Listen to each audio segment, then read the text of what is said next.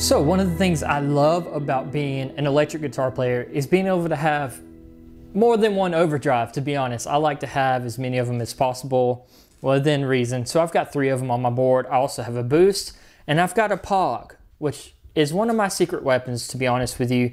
I got it not knowing just how amazing it could be. But before we get into all that, I want to go over the stages of overdrive with you. I've got a stage 1, a stage 2, and a stage 3, and different variants of them as well.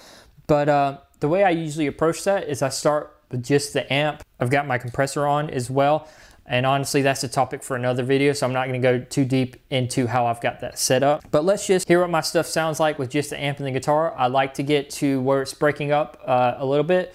The amp that I have right now has a lot of headroom, so I don't want to have a ton of volume. You guys all know that struggle. So I'm using my first stage to add a little bit of drive in to get to the sweet spot that I'm looking for. So here is just the guitar, the compressor, and the amp.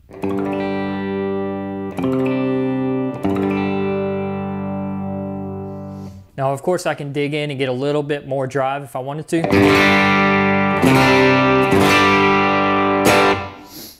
So that's what that sounds like, and here's my first stage overdrive. You won't notice too much difference in EQ, but you will notice a little bit more saturation that makes it a little bit more smooth. So here's my Greer Lightspeed. That is my first stage overdrive.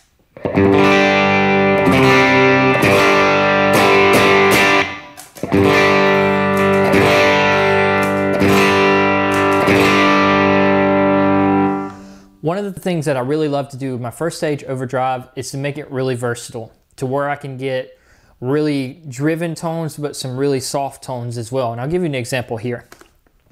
So this is with the Greer Lightspeed. It's still on. You just heard it breaking up, but this is what it's also good at doing.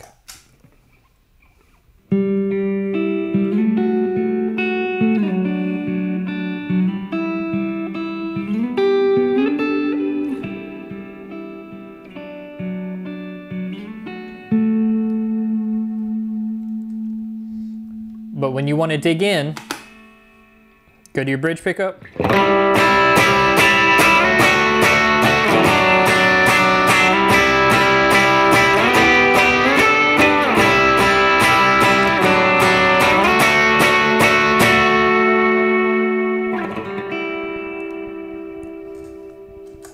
Of course, with the help of the big sky right there. So I make it to where I can do a lot with it so that I don't want to rely so much on my pedals to get my driven sound. I want to make sure that I have enough dynamic in my own playing and my own touch and my own guitar to be able to do a lot with just my first stage. So my second stage is one of my favorite pedals ever. It's the Benson preamp. In fact, this is the second one I've ever had because the first one I sold and immediately regretted, so I got another one. In this pedal, you'll see I've got the volume dimed pretty hard and then a little bit of drive. Now here's why I do that. I like to maintain the same EQ as I'm going from pedal to pedal. I don't want the EQ to change too much. And when you add the drive in to the Benson preamp, the characteristic and the EQ can change a little bit, which sometimes can be a great thing in certain situations. But the way I like to do it is to keep it down so that my EQ stays as consistent as possible. So here's just a Greer Lightspeed, and then I'm going to kick the Benson preamp.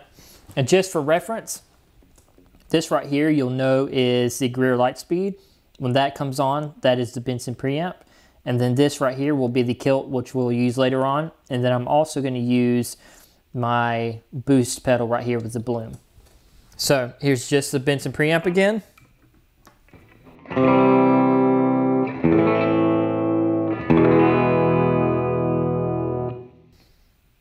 Stage 2.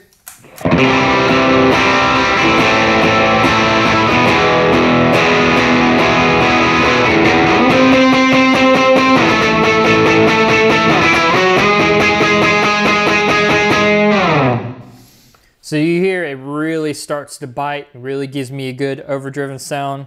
Here's with some effects on so you can get a little bit more of a full picture of how I use it.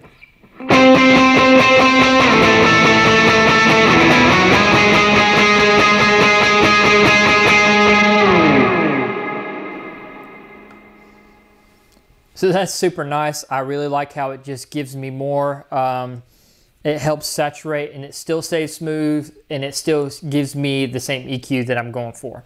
Now from here, I can go honestly 3 different directions. I can go to the kilt, I can use the boost on my bloom pedal, or I can use the P.O.G, which is what I did on the audio at the very beginning of this recording. And what I ended up doing was I went from what I just did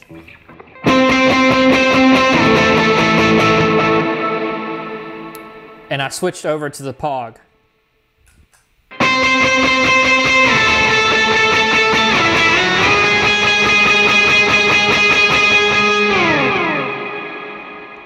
So you see the P.O.G can make your stuff sound really big, and I was just hitting one note right there. So it acts as a boost in its own self, and honestly, I don't think the P.O.G is at unity gain. I think it gives me a little bit more volume, so I can use it to really stick out, even on parts like Reckless Love when you're playing that.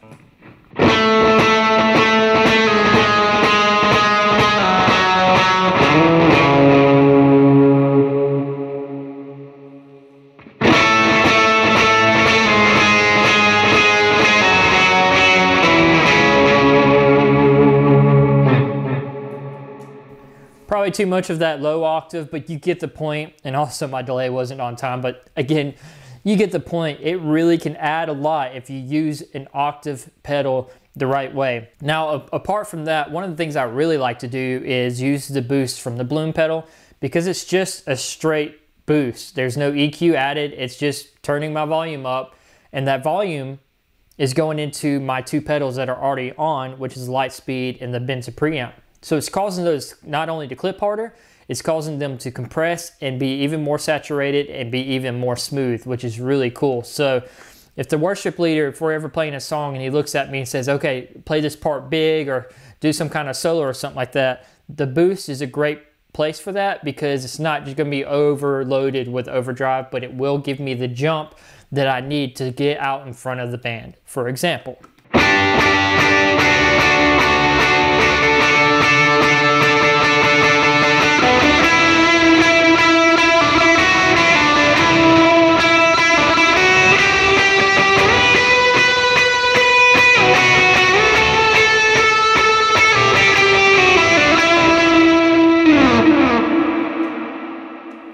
So it's really good for soaring parts. I think it just does such a great job giving me more.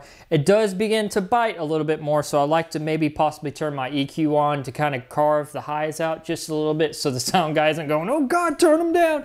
And all guitar players, you know exactly what that's like when the sound guy just turns you down and the wrong part. Thank goodness I have a pretty decent sound guy. But anyways, and the last one that I have, it is the Kilt. And that thing is a monster. I like to use it a lot for the song Rattle. So let's give you an example of that.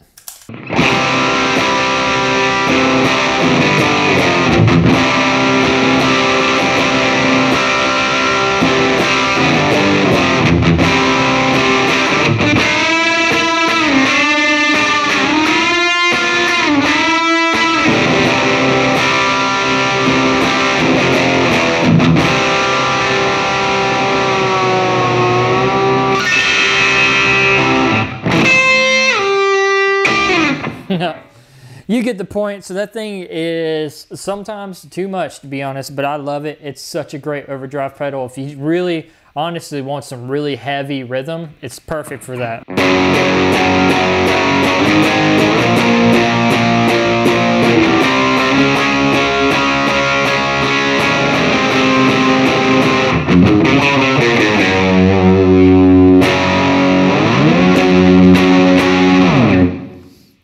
Alright, anyways, thank you guys for joining me on another video. Let me know in the comments how you like to do your overdrive pedals, and also tell me if there's something I could be doing different that might be even better. I'm open to hear it. Thank you guys for joining me on another video, and I'll see you on the next one.